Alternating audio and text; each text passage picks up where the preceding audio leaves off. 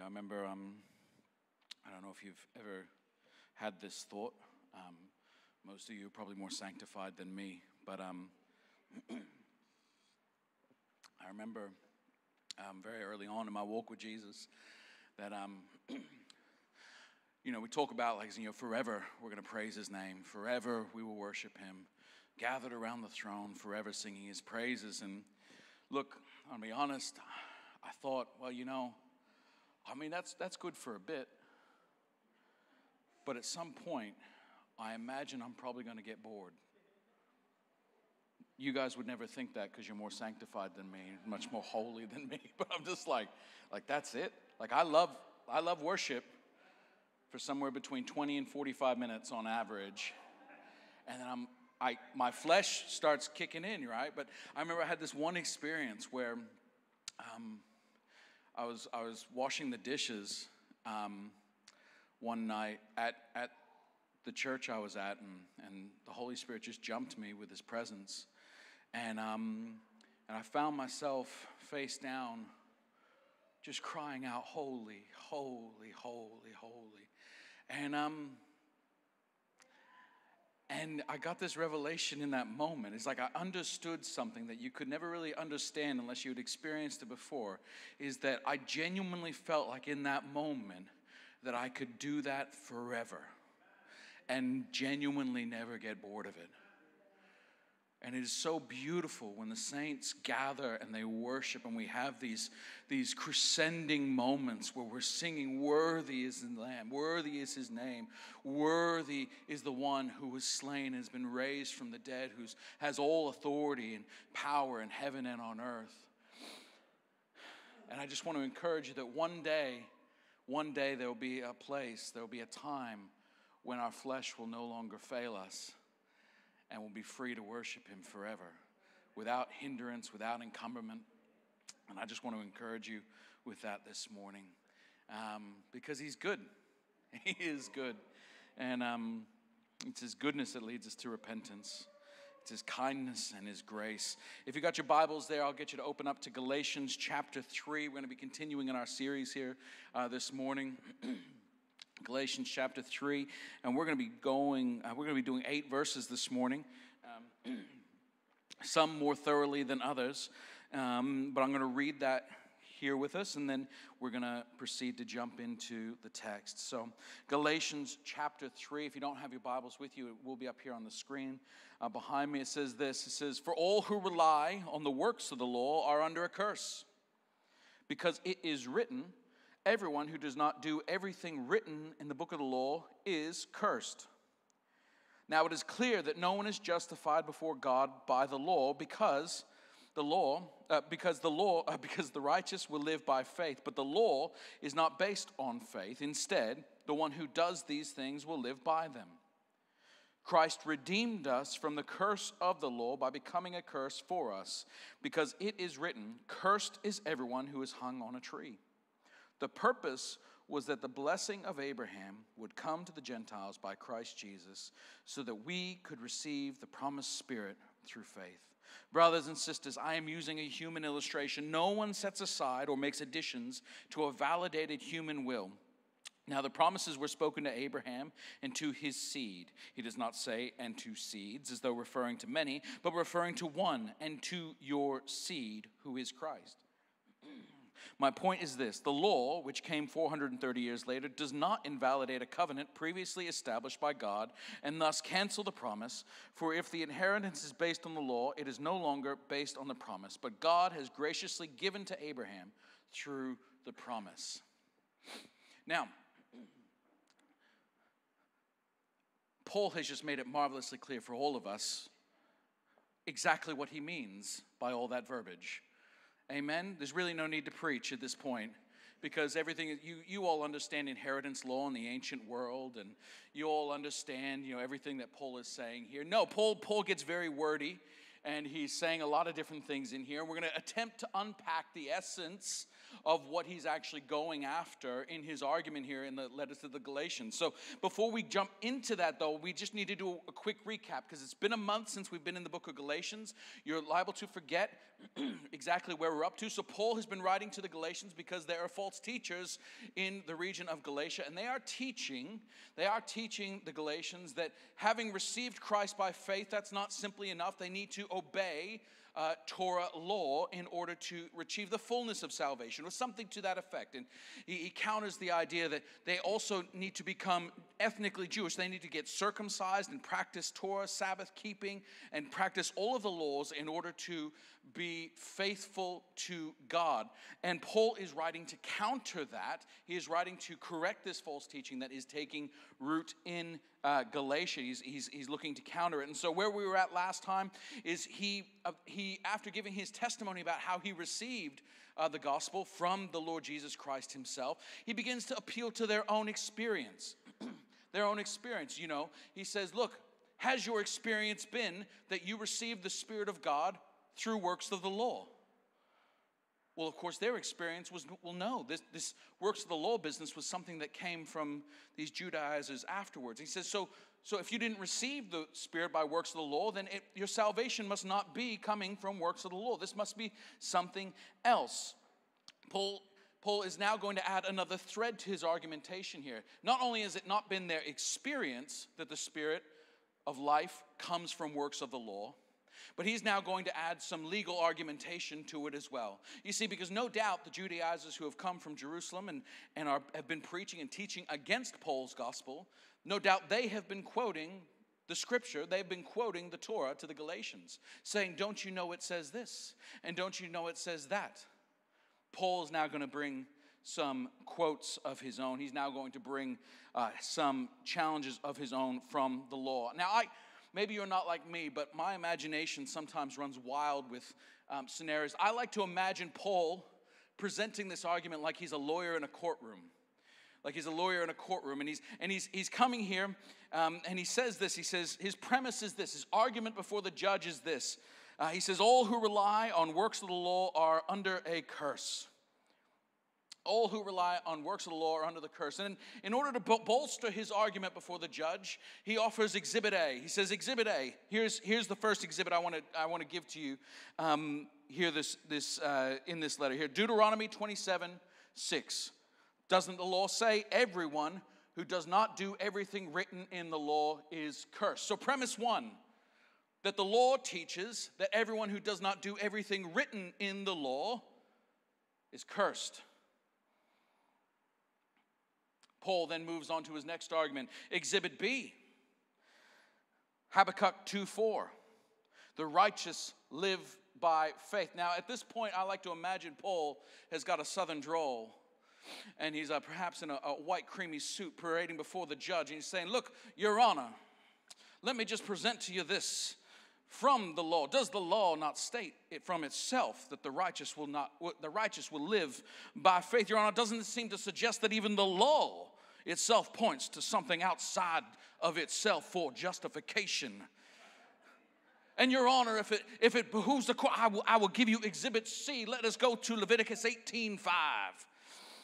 The one who does these things will live by them. The law says that if you do these things, you will live. Well, Your Honor, there is just one problem. There is just one problem with that. No one does all of these things.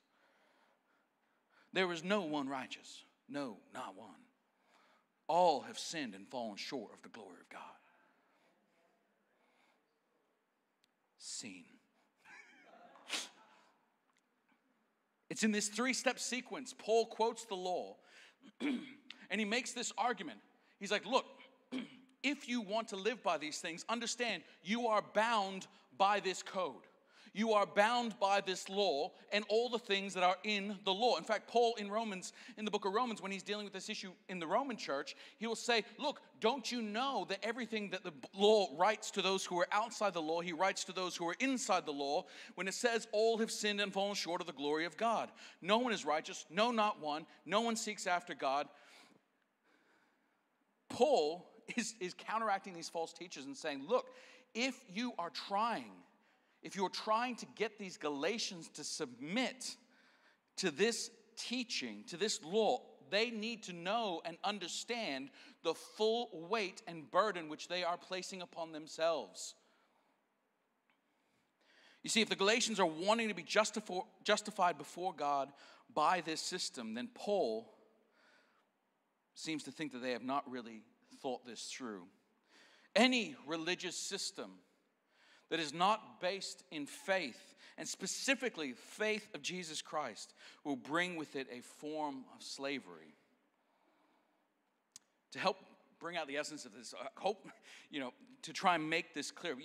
It's difficult when we are Christians and have been in the church for long enough, because we learn this Christianese, right? So we learn that Jesus is the right answer. Yes?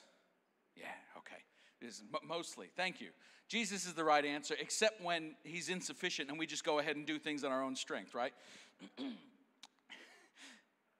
we all hear Christian sayings, Jesus is he's freed us, and Jesus is, saves us, and, we're free from the law, and what exactly does that mean, or why is that important, or, what is that, like, do I just get to do whatever I want now, or here, I want to try and make it clear, the difference. What is the difference between faith and law? What is the difference between law and faith? Because law brings a curse, whether it's Torah law or any other law that you're living under.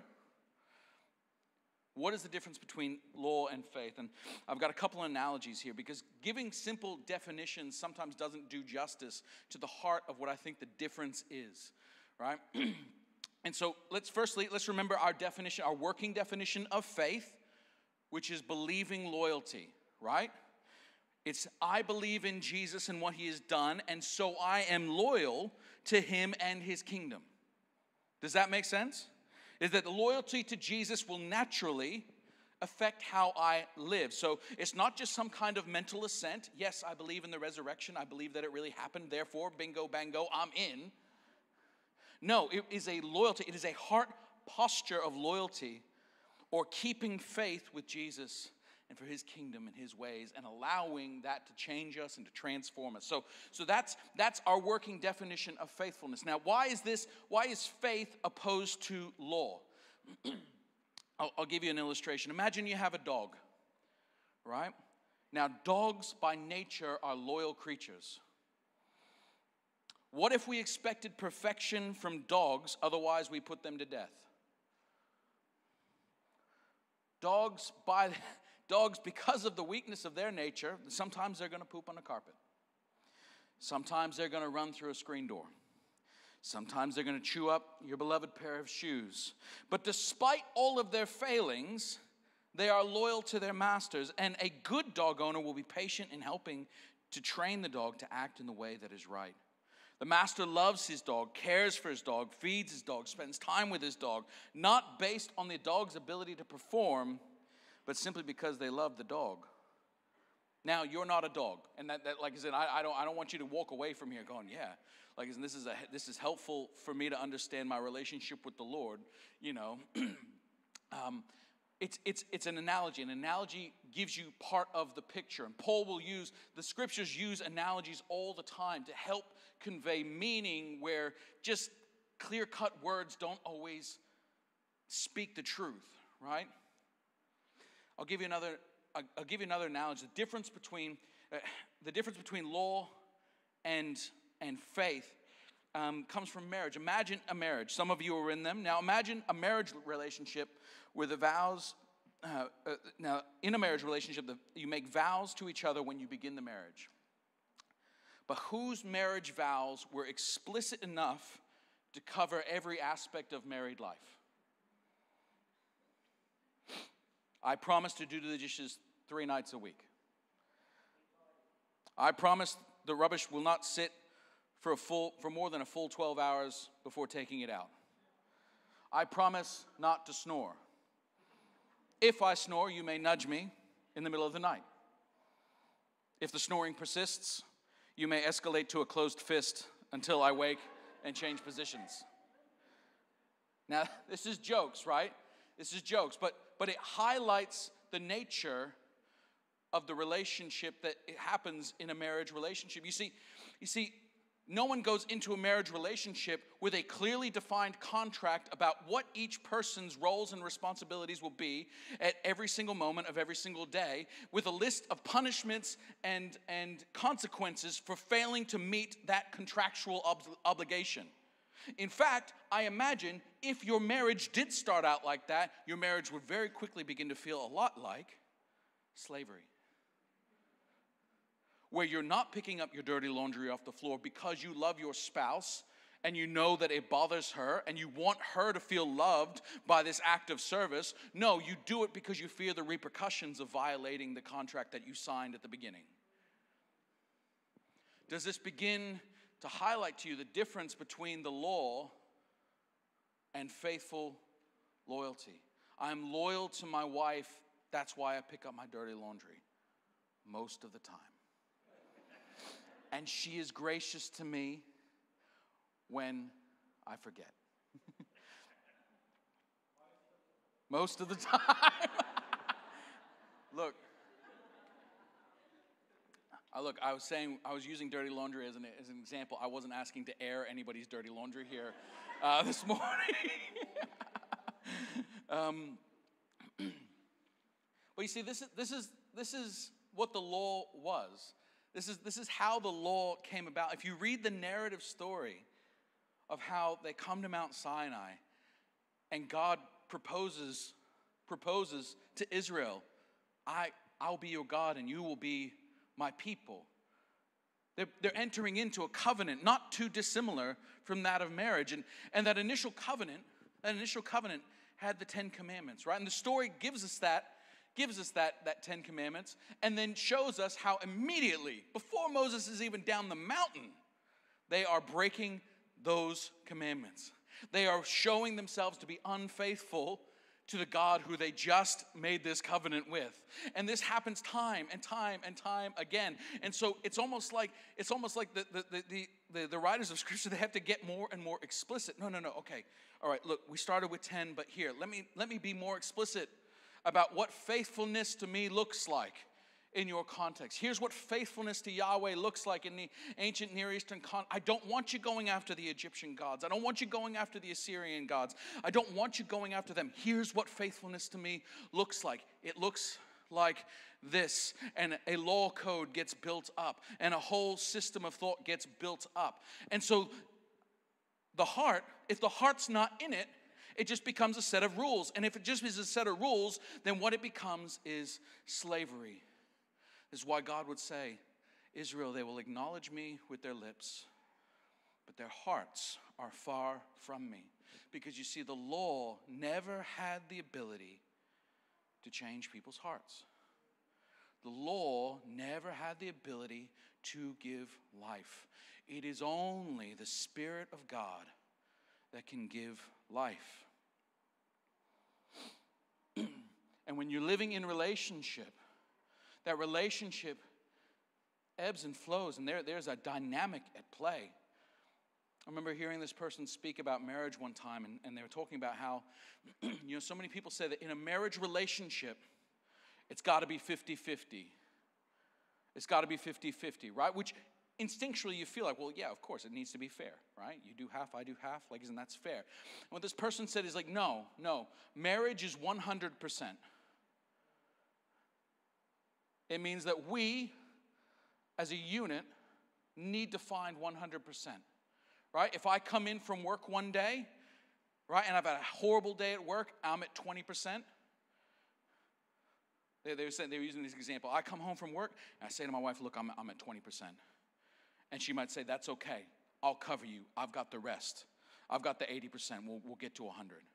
Right? There's other days when I'll come home and I'll be like, look, I'm at 30%. She'll say, look, I'm at 25. And we need to say, okay, let's just pause for a moment before we do anything else, just to make sure we don't hurt each other. Right? In that kind of dynamic, where it's about maintaining the relationship, where it's about maintaining the covenant, where it's about maintaining that union, the rules go out the window. The rules go out the window. It becomes about maintaining that relationship. And this is what God demonstrates about his faithfulness all throughout Israel's story, is they demonstrate that they are unfaithful, and he again and again and again restores the relationship, restores the relationship, restores the relationship. But the law was never able to change hearts. It was only the Spirit of God, only the Spirit of God that can change hearts.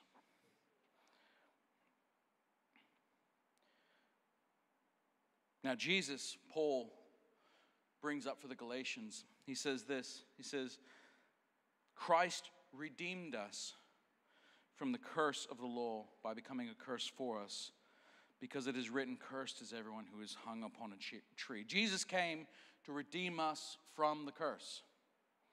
Redeem us from this slavery. The word being translated here as redeemed was often used in the Greco-Roman world regarding the purchase of a slave or a captive.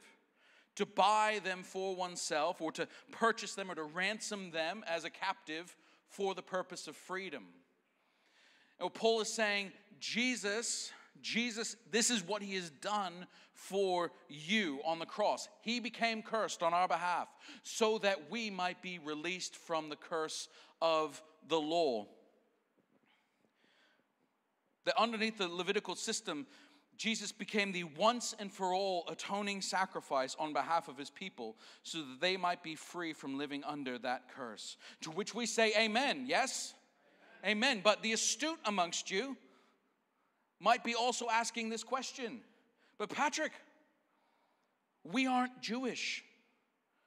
And neither were the Galatians. So what does this have to do with us? Do you think the Galatians had it much better living under paganism? Forever fearing that they hadn't done enough to please the gods and find favor with them.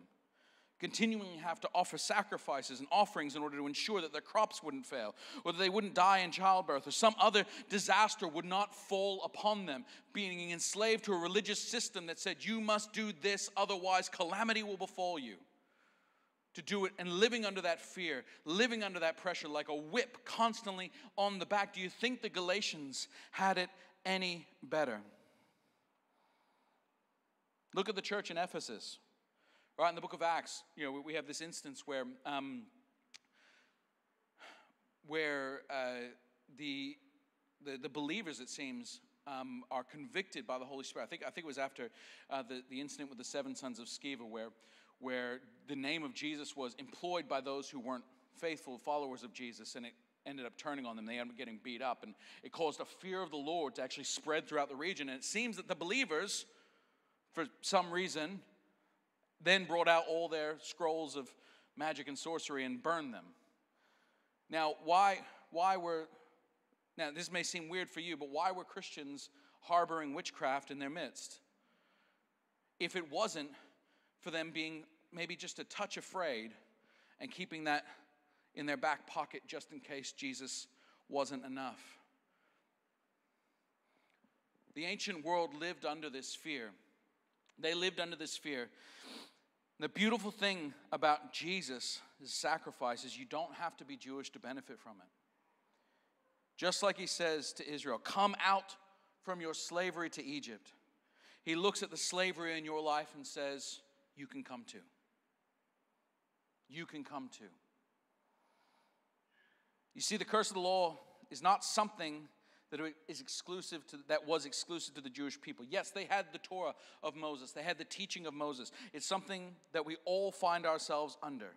Some of you grew up in strict religious households where your acceptance by mom and dad was more about keeping to a strict behavioral code rather than simply being loved and embraced despite all your failings. Some of you have come out of New Age movement with all of its entanglements and enslavements to spirits who will use knowledge and power from the spiritual realm to coerce and enslave you to themselves.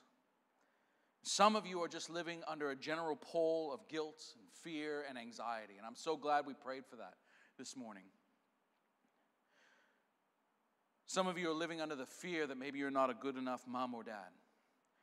Maybe you're not living up to your potential. Some of you are living under the fear that maybe you're never going to be able to stop that one particular sin. That maybe God can't forgive you for that horrible thing you did all those years ago. Maybe the world is going to end unless I do. And you're living under the whip of performance-based acceptance. And Jesus came to break that curse over your life and to redeem you from the slavery from it. So for Paul, he's desperate to make sure that the Galatians, having tasted this freedom, having experienced it firsthand, having received the Spirit of life by coming to Jesus simply by faith, not through the avenue of circumcision or works of the law, but simply receiving it by faith, receiving the Spirit of life, receiving the renewal of the inner man. Paul wants to make sure that having tasted this freedom in Christ, they don't inadvertently sell themselves back into slavery to another law-based, rules-based, fear-based system of acceptance before God, because it was never going to work in the first place. And Paul wants to make that abundantly clear. He wants to make that abundantly clear.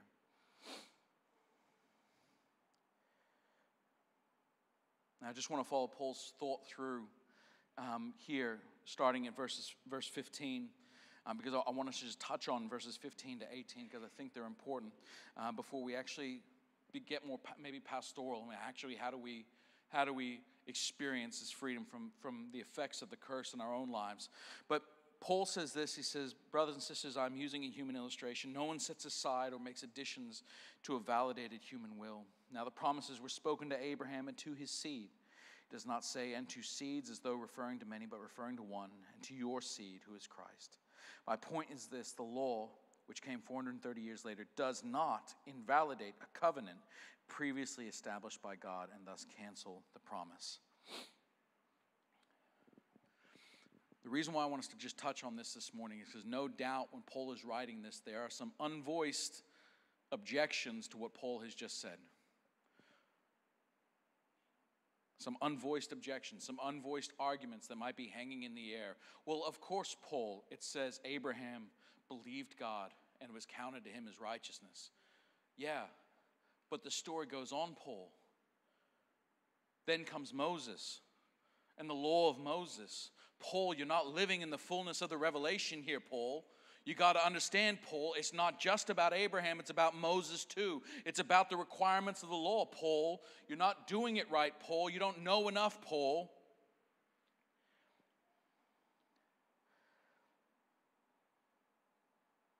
And what Paul wants to highlight here, and he wants to draw a distinction in people's minds, is there's a difference between the law of Moses and what was promised to Abraham. That there's a difference. And that in the way in which they are using the law, they are using it in such a way as to invalidate what was promised to Abraham. And Paul wants to make it very clear. No, God never invalidated his promise to Abraham. It wasn't something that was begun by faith, is now being fulfilled and completed by works of the law. No, this, whatever came next, this 430-year gap between the promise to Abraham and the law of Moses, the promise was never invalidated by the law. Now, some of you may be then asking yourselves a question, well, what was the point of the law then? Why even give the law if it was all about the promise to begin with? And that is a phenomenal question that we will deal with next week. Because Paul's going to get there. Paul's going to get there. Because he says in verse 19, why then was the law given?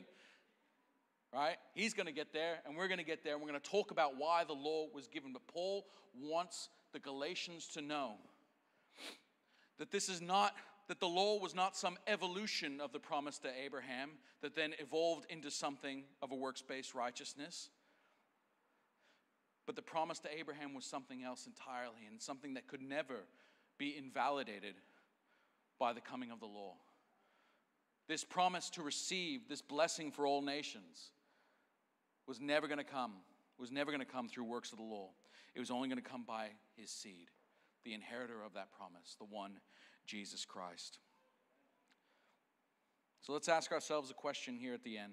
How do I get free from the effects of the curse? You see, because it's all well and good for us to say, well, you just come to Jesus by faith and all will be well. But the lived experience of many Christians is that just doesn't feel like that's the case. I mean, we literally just prayed for a bunch of Christians this morning who are struggling with anxiety. Now, there should be no shame on you for that, right?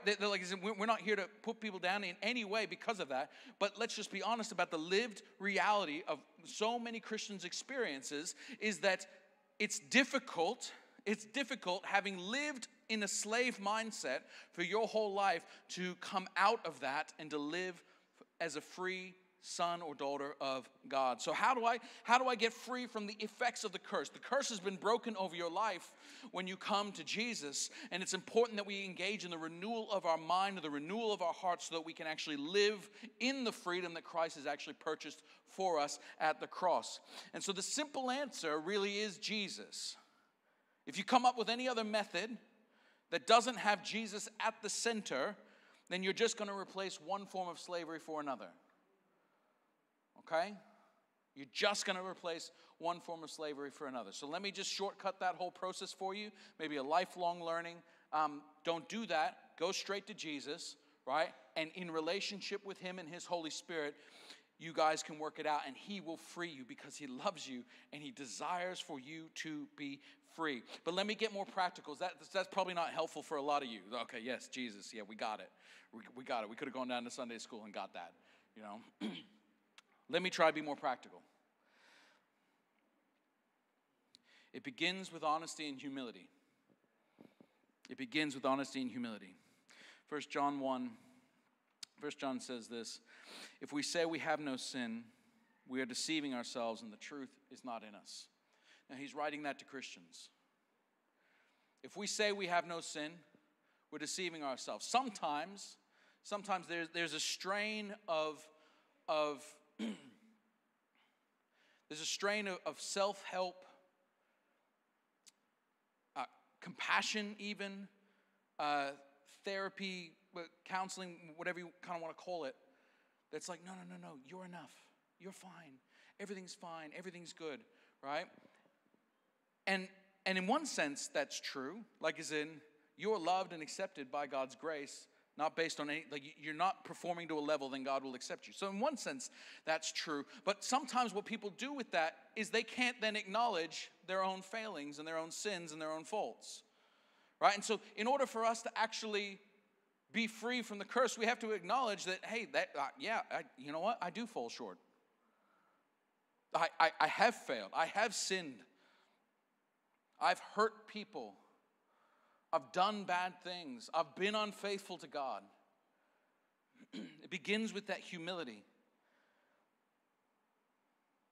Denying the truth of our shortcomings doesn't help at all. Maybe you were a terrible mom or a terrible dad. Maybe you did some really bad stuff, and glossing over your sin is not going to help. But here is why Jesus is good news. It's not good news because now we're accepted by God. We can just ignore all our stuff and we're just accepted and loved anyways. You are accepted and loved anyways, right? But He doesn't want you to just live in that state of denial. He wants you to walk in genuine freedom. Does that distinction make sense? The verse goes on in 1 John 1 and says, if we confess our sins, He is faithful and righteous to forgive us our sins and to cleanse us from all unrighteousness. You see, Jesus is able to not only forgive us, amen, He forgives us. If you're struggling under the burden of sin this morning, I want you to know that His forgiveness is free. If you feel this barrier between you and God because of something that you've done, there's some burden, there's some sin, there's something that's weighing on you this morning that's in the back of your mind that I can't come to God, I need to keep this from Him, I need to hide it from Him. I want you to be free this morning and release it to Him. He already knows.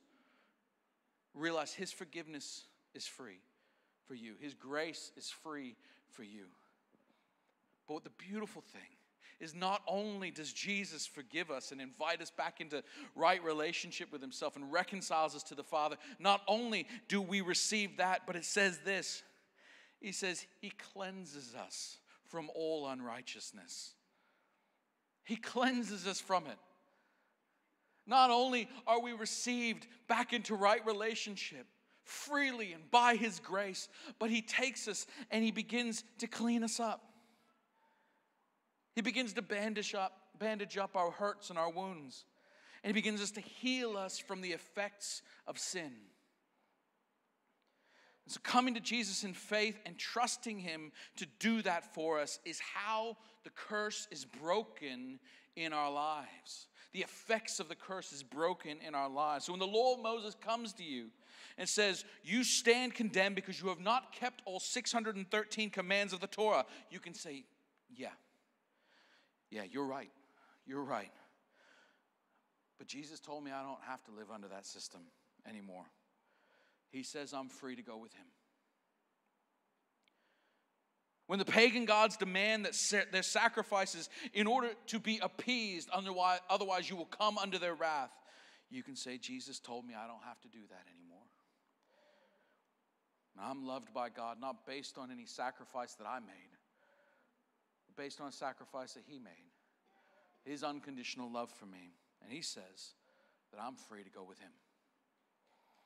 When society tells you that you're not good enough, when society rejects you because of your failings, when you experience social stigma because you're not living up to maybe their standards or even self-imposed standards of what you think you should be, you can say, you know what, you're probably right on so many things and probably a whole host of sins you don't even know about. But Jesus says I can go with him. So I'm just going to go with him. When religious people attack, sounds like a documentary in the Nature Channel, National Geographic. When religious people attack, sometimes religious people are the most vicious. Sometimes you find more grace in the world than you ever do in the church. But when religious people attack and say, whatever you're doing, your style of worship, it's not good enough. Or maybe they'll come to you and say, your theology isn't perfect. Sometimes we can respond by going, okay, I'll worship better. Or sometimes we'll respond, okay, I guess I'll go study more and I'll learn more and I'll figure it all out.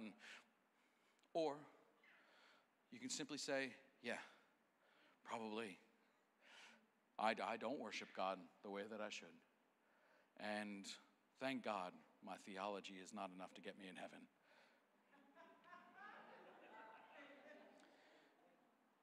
But Jesus says I can go with him, despite all of my imperfect theology and despite how I fail in worship all the time. And on that great day when the accuser stands against you on that day of judgment, Jesus will stand in the courtroom in heaven and say, I'm with him, and he's free to go. He is good. He is so kind and so gracious. And you do not need to live under the slavery to Torah law. You don't need to live under the slavery of societal's expectations upon you. You don't need to live under the expectations that religious communities might put on you. All you need is Jesus. And he says, you can come with me. So I'd love for you to stand. I'd love for the worship team to come back.